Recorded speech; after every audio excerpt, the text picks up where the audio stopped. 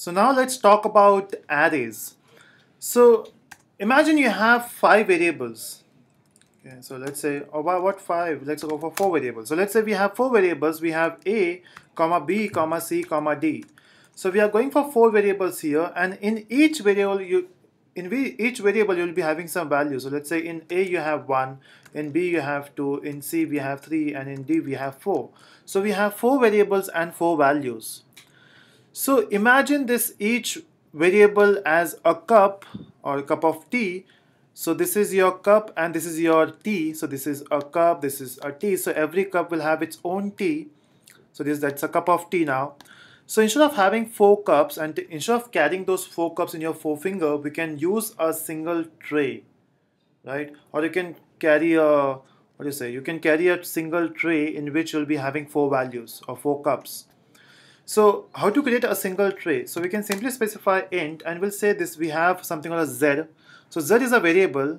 So in A you can have 1 variable, in B you can have one value, in C you can have 1 value. But in z, if you specify only z, it will only have 1 value. But if you give a square bracket, now this z can have multiple values.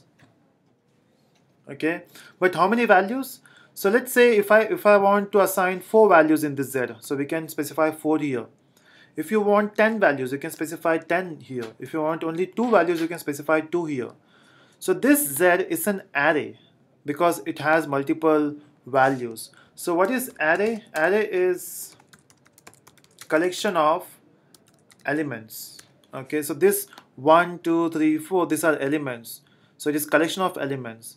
But hold on, can we have different types of values in an array? The answer is no, because we have to specify some data type here, right? If it is mentioning int, so this array will have all int variables or int values. So you have to specify it's a collection of similar type of elements. Okay, so what is array? It's a collection of similar type of elements. So we need an array of 4 elements, so we'll say z of 4. So this z variable will have, or this z array will have 4 elements. Now to specify these values there, so I want to assign 1, 2, 3, 4 in z. So to specify, we have to say z equal to 1. But hold on, z is not a variable, it's an array, right? It's an array variable. So you have to specify the location where you want to assign the values. So imagine we have z, so this is z now. So this z will have 4 values, so 1, 2, 3, 4.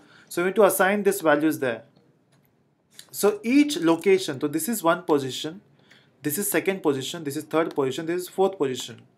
But in array, the position number starts with 0. So this is 0 position, this is 1 position, this is 2, this is 3. So whenever you want to access the 2nd value, we have to mention it as 1. When you want to work with the 4th value, we have to say it is 3. Since it starts with 0, so it will be 1 less, right? So I want to assign 1 to the 1st position, which means I have to assign it to 0, location 0. Then we have z of 1, which is 2, z of 2, which is 3, and z of 3, which is equal to 4. Now once you assign the values, you will be getting a z array with 4 values. Now is it compulsory to assign these values? We can have any values. We can say 34, we can say 72, we can say maybe 104. We can assign any value here, whichever int value you want. Okay, but just for the example, we are going for 1, 2, 3, 4, just to demonstrate in a proper way. So I'm going for these 4 values. Since we have an array, I don't require these variables. Okay, but still I will make it as a comment. Now what next? So instead of having 4 values, we are going for one array to have those 4 values. Now what we'll do is we'll try to print these values. So to print these values, we can simply say printf %d, since they are int values, we have to say %d comma z.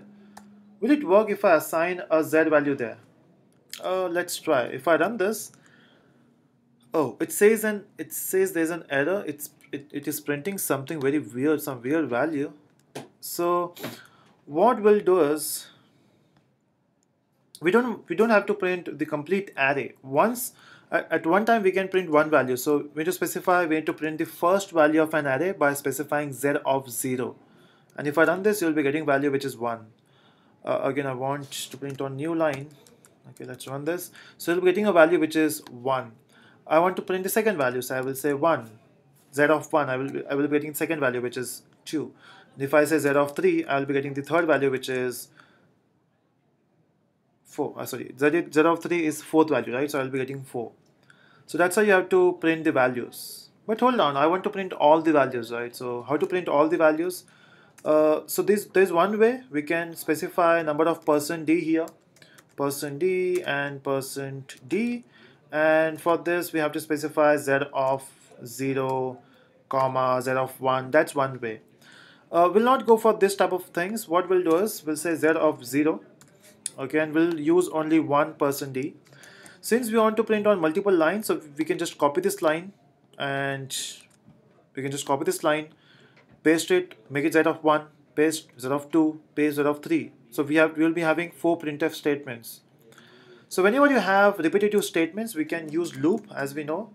Now in this loop, what we'll do is we'll specify a variable which will count the values of the loop, which is I. So from which point we need to start? So can I say I equal to 1? The problem is your array starts with 0, so you cannot specify 1 here. You should specify 0.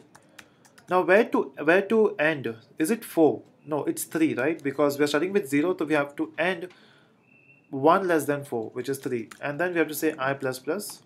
We need to give curly brackets. And then instead of specifying z of 0, we have to say z of 1. Right, because every time your your I value will increment, and it will change the value of so from z of 0 to z of 3. And when you run this, you will be getting all those 4 values, 1, 2, 3, 4. Simple. So that's how we can use an array, which is integer type of array in C. So what is array? It's a collection of elements. So thanks for watching, and do subscribe for further videos.